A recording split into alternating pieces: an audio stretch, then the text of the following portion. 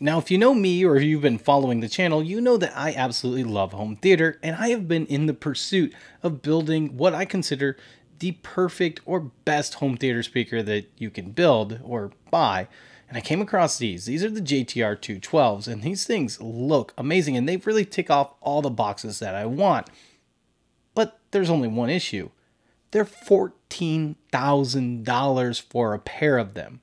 Well, at least MSRP. I guess if you buy them directly from the manufacturer, they're only $7,000 for a pair. But that's significantly more than I want to spend on my new home theater that I'm starting to build upstairs. And I think it's more than a lot of people want to spend. And that's why I decided to design these. These are the Audience 212, and these monstrosities are exactly what I've been trying to build for a while now. Now, whenever you're trying to build a high quality speaker like this, you want to use high quality components.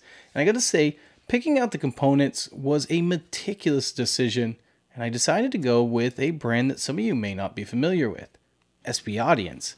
Now, SB Audience you may not know of, but you're probably familiar with SB Acoustics, which is a high-end brand for hi-fi speaker components. SB Audience is the offshoot of SB Acoustics for their pro version of their models, and they really care about the quality that they put out and, well, the quality that you're receiving. And so I decided to use these drivers. I wanted to use the best of the best. And so I picked out their best 12-inch woofer, which is this Neo version, their best 1-inch compression driver, which matched out really well with the horn. When I started designing this, one of the things that really surprised me, this came out to be the exact same size as the JTR 212. It was 58 inches tall, 14 inches wide, by 16.5 inches deep. Now, some of that was due to the double front baffle that I chose to use, but I'm going to share a little bit more about why I chose that in just a minute. Now, in order to cut these out, I needed to cut out 2 holes for the 12 inches. I decided to use like an MTM configuration with the horn in the middle, which worked out really good for this build. Now, I did use a CNC, and honestly, I wish I wouldn't have. I wish I would have just used a router and a table saw. I mean, I cut out all the wood with a table saw. So why did I use the CNC to cut out the circles and, well, really some straight lines for the horn? Well, honestly, I overcomplicated it.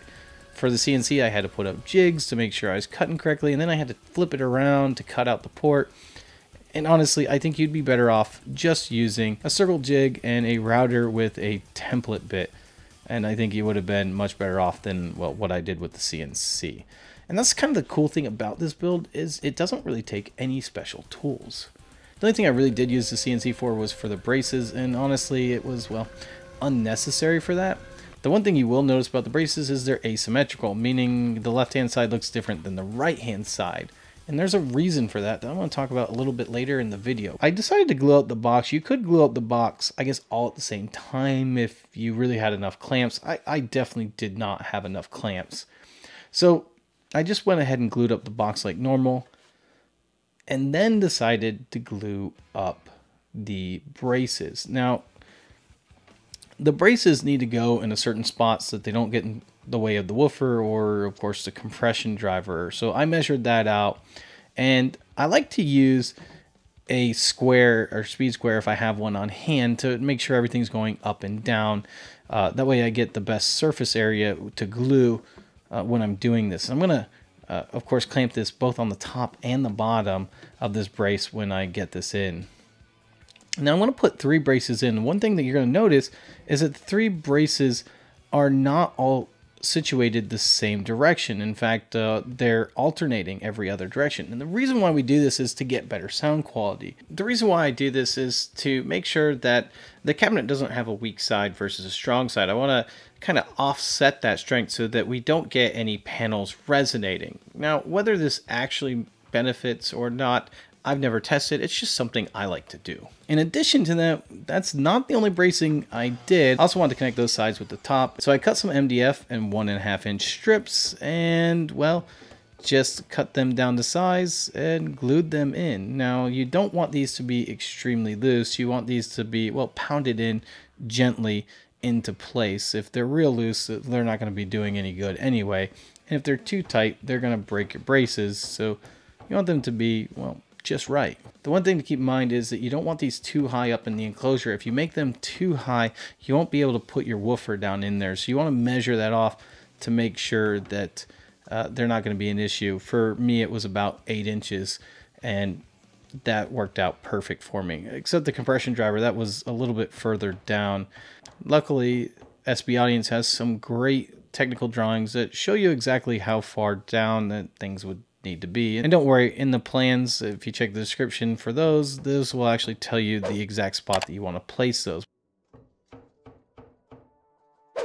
Now that's not the last thing that we want to do to get good sound quality. We're going to do what we call a double front baffle. Now by doing a double front baffle, we really deaden this enclosure, or at least hope to deaden this enclosure, which is of course one of the main reasons why you do a double front baffle. In this case, there's actually 2 reasons. One is of course to deaden the enclosure like we just talked about, but the other is, well, honestly, after I recessed those woofers in it, I didn't have enough room for the screws to bite down in, and so I really needed that extra 3/4 inch to be able to really have those screws bite down into something. So we're already adding quite a few things to get the sound quality to where it needs to be, but that's still not the end. But before we talk about that, we're gonna go ahead and finish this enclosure. Now, I'm gonna have to sand this, and sand it quite a bit. When I sand something like this, I'm gonna sand it with a really rough grit sandpaper, something like a 60 or 80 grit sandpaper.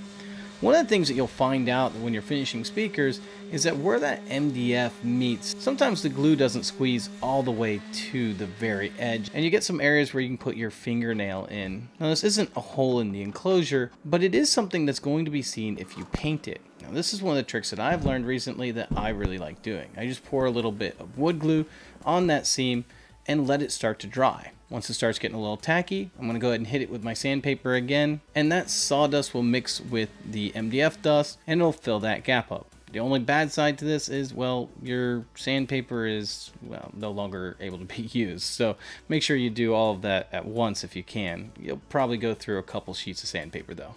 Now that all of my prep work is ready to be painted, I can go ahead and paint this sucker. Now for this, I wanted to make sure that the look looked very similar to like a JTR. And although I'm not quite sure exactly what they use, I do believe that they use Duratex. Now I decided to use Exohide, which is a version of Duratex, or it's a competing brand at least. And what Duratex or Exohide is it's almost like a bed liner for a speaker cabinet. In order to apply this correctly, you're going to use a special roller that you buy. Now the Exohide I bought was a little bit cheaper than the Duratex brand, so I wanted to try it out. And I got to say I was very impressed with the Exohide. I got a gallon of this stuff and I was able to paint both speakers and still have plenty left over. In fact, I didn't even use a 1/4 of a gallon of this stuff. It's just amazing how far this goes. I did about 2 coats on each one of these speakers. So that should give you a good idea of how far this stuff can go. All right, now that everything is painted, I have one last thing that I'm going to do for the sound quality, and that's adding some dampening material into the enclosure. Now you can use all kinds of different types of dampening material. I just decided to use an old mattress pad, but really use the type that you are most comfortable with. All I did with these is just cut the mattress pad out and spray it with some of this 3M77 glue. I'm going to go ahead and link that in the description. It's one of the better products that I've used with this. The biggest thing is going around those bracing that we put in there. You might have to cut some reliefs inside the mattress pad in order to get it in there. Now, the mattress pad that I used was a queen size, and it actually worked for both speakers, although king size would have been a little bit nicer to have. Now I'm going to line this entire cabinet except anywhere near the port. That I'm just going to go ahead and leave undone. Now that these are finished, I brought these up to my theater room, and I gotta say, these things are huge. I don't know, I mean, you think 58 inches, you're like, okay, 58 inches. But when you start standing next to these, you realize how big these speakers are. The speakers are too big. I'm not too small. I swear. I mean, I'm not tall like Shaquille O'Neal, but I'm also not short like Tom Cruise or Danny DeVito. I'm just normal height. And I felt kind of small standing right next to these speakers. And the great thing about these is these are actually very sensitive. But I still got to design the crossover. And this is where you can take good drivers and either ruin them or make them sound like gold. So let's go ahead and take a look at this crossover.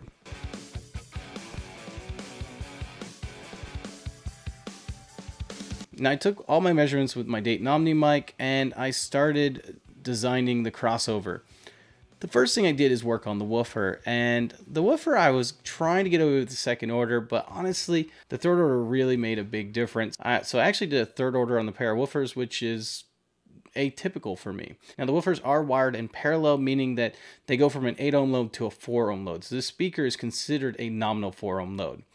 Having said that, it's a very easy nominal 4 ohm load to push. I've run this with just my surround sound receiver pushing it, and I have no issues with it at all. Now, I also needed to go ahead and work on the compression driver. And the compression driver, once again, wasn't too bad. I did a third order on the compression driver, which I knew I was going to anyway. And these crossed over right around 1.3 kilohertz. And it was really a perfect crossover point. I couldn't have been happier. Your distortion was low, and it just got a very good off-axis response. So now I need to fire these things up. Now, because we ran these woofers in parallel, I didn't even have to attenuate the tweeter that much. This thing is a very sensitive speaker. You don't need much power to power these. When I did power these in room, something kind of interesting and exciting happened. If you take a look at the non-EQ'd response, you're going to see that I get in-room response all the way down to 40 hertz usable. And that's pretty exciting.